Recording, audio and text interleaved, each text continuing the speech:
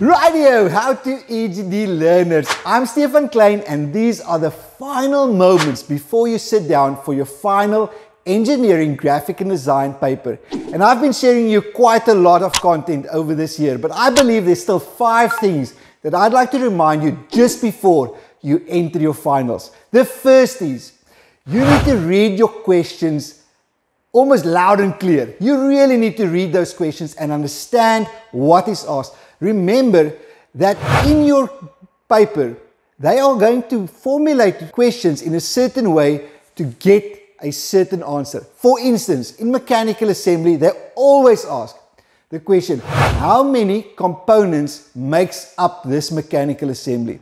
They might ask, how many different components make up this assembly? And you can see how these two differ. The one, they want you to count all the components in the assembly, and in the other one, just the different components. So make sure you read your questions carefully so that when you answer them, you answer what is required. Secondly, you need to double check whether a question specifies to be answered in millimeters or meters, especially when we get to civil analytics. There you will have to make those conversions. And also remember, in mechanical assembly, when they ask you to determine a measurement, it's not taking out your ruler and measuring. No, it is actually going and calculating, determining it. And make sure that if it's a radius or a diameter, that you put the correct symbol before that answer. Thirdly, please complete your drawings. Even if you get stuck, even if you realize halfway, yeah, I have put those 2 vanishing points in the incorrect place, or I made a mistake with my auxiliary view.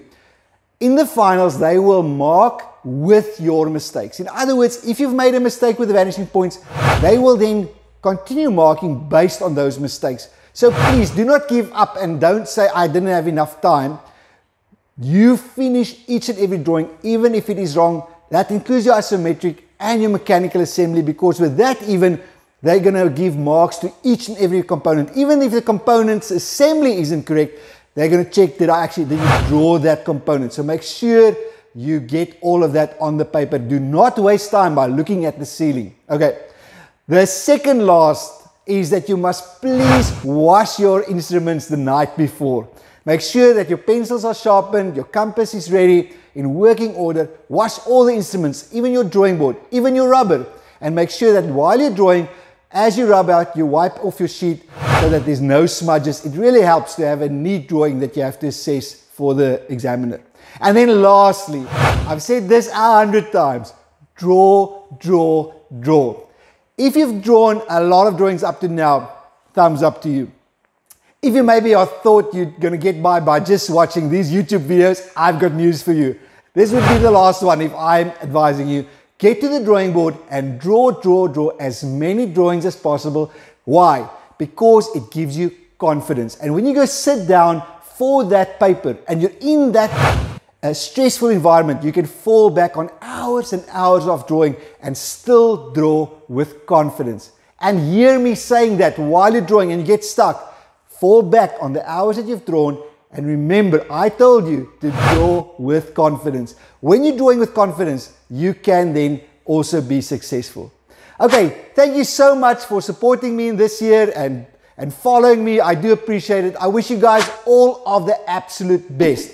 Make sure you share this with your friends back in grade 11 and grade 10 because you are going to go on to better things after this year. But it was a great journey with you. I champion you and I appreciate you. Please let me know how it went in these different papers. I'd love to hear back from you.